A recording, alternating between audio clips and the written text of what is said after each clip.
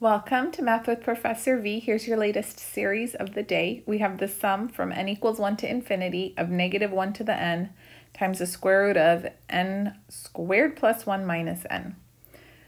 So when I asked this series problem on my Calc 2 exam, I asked for them to test whether this series converges absolutely, conditionally, or if it diverges. But today we'll just do whether or not it converges or diverges. We won't test for absolute. You can try if you want though. So I notice it's an alternating series, so I want to do alternating series test, apply AST. First, let's identify what b sub n is. B sub n is everything without the negative 1 to the n portion. So that's the square root of n squared plus 1 minus n. So remember, when we apply AST, we want to check two conditions, namely, is bn decreasing? And is the limit of bn as n approaches infinity equal to 0. Those are the two things we need to check. So first, let's work on decreasing. Now, it might be kind of difficult just to look here using b sub n and determine whether or not b sub n plus 1 by definition is less than b sub n. So what I'm going to do is rewrite it as a function and look at the derivative. So consider f of x, which is the square root of x squared plus 1 minus x. Let me look at what the derivative would be. F prime of x. So derivative of square root of x squared plus 1, we have to do the chain rule. Little shortcut, you put 2, the original radical, in the denominator, and then derivative of the inside in the numerator, minus derivative of x is 1. Now these 2's cancel out, and my derivative is just x over rad x squared plus 1 minus 1. Okay, x over rad x squared plus 1, that's always less than 1. How am I making such a bold claim here? Well, let's think about something. X squared plus 1 is strictly greater than x squared. And assuming everything's positive, which I know it is because these x's only go from 1 to infinity since they're representing values that n can take on, then the square root of x squared plus 1 is going to be greater than the square root of x squared, which is just x. So that means if I have x over square root of x squared plus 1, and this numerator is always smaller than the denominator, this entire fraction is always less than 1. This is smaller than 1. And then if I subtract 1, then for sure this is negative. So if the derivative f prime is negative, then that means f of x is decreasing, which tells me that my sequence bn is also decreasing. Okay, perfect. Now, the second thing I need to check is what is the limit as n approaches infinity of b sub n, which again is the square root of n squared plus 1 minus n. So if you're looking just the way it's written right now, as n approaches infinity, square root of n squared plus 1 approaches infinity, so does n. Uh-oh.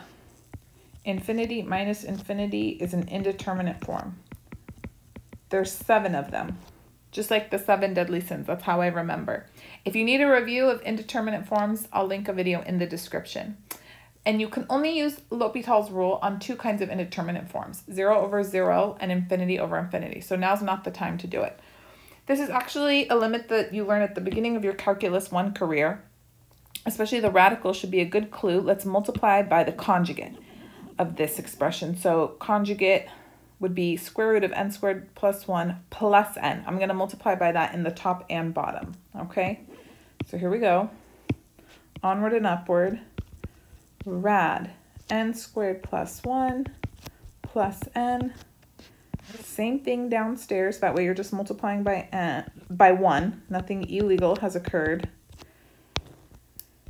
And we're writing lim every step of the way, like little calculus angels.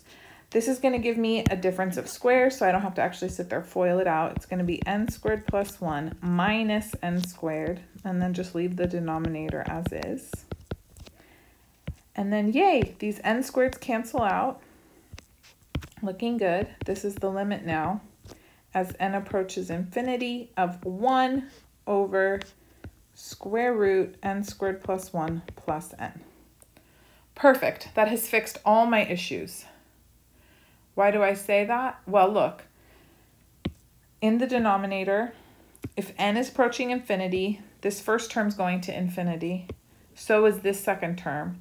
There's absolutely no ambiguity as to where the denominator is going because now there's a plus sign. So the denominator is approaching infinity. A constant over infinity, where does that go? That goes to 0, which satisfies the second condition for the alternating series test. So since both conditions are satisfied, then I can say that the sum, n equals 1 to infinity, negative 1 to the n, times the square root of n squared plus 1 minus n does converge by the alternating series test. I'll just abbreviate, AST. Okay. Comment down below how you would test whether or not the series converges absolutely. And I'll give you a hint. It's easier to work with this version of the terms as opposed to how it was originally written, because then you can do something lovely like limit comparison test.